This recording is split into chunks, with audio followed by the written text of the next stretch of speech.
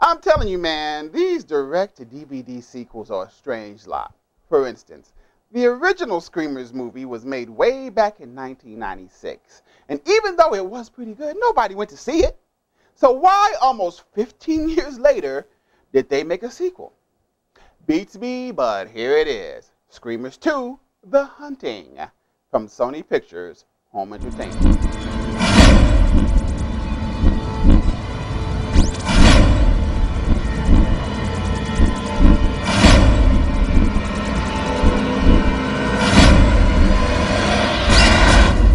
Alliance Central has sent us as a rescue team to try to locate whoever sent that SOS and bring them back home to Earth.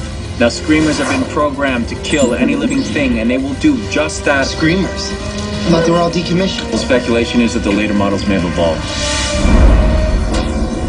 Welcome to Sirius 6B.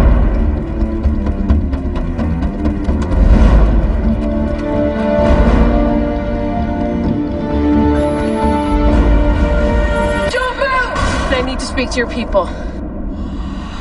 What do you want? We were sent to investigate, render assistance to any survivors. There's something really wrong.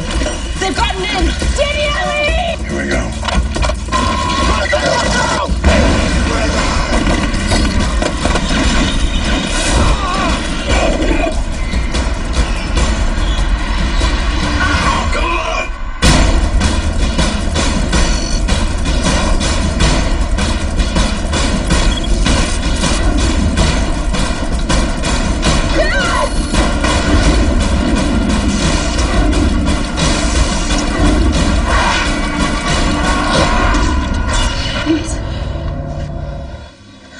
Now, I like this movie, even though it had its flaws. It's also probably important that you've seen the first movie, because a lot of this movie rests on you knowing what the heck went on in that first movie. Probably not the best technique, but there you go. We like the fact that this movie did a very good job of integrating itself with the first movie, which obviously you won't get if you didn't see the first movie. We like the action.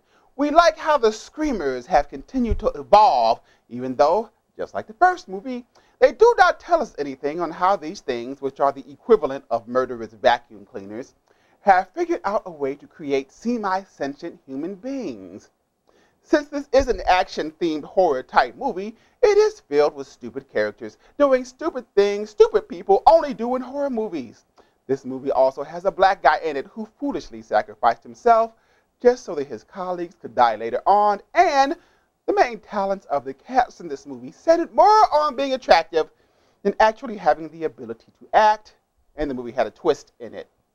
A twist so obvious that it would have really been a twist if they didn't do it. But we still liked it because of the way it continued the story of the first movie, and there was a Lance Henriksen sighting in this movie, who we dedicated an entire episode of Totally Twisted Flicks to. Screamers 2, The Hunting. To twist.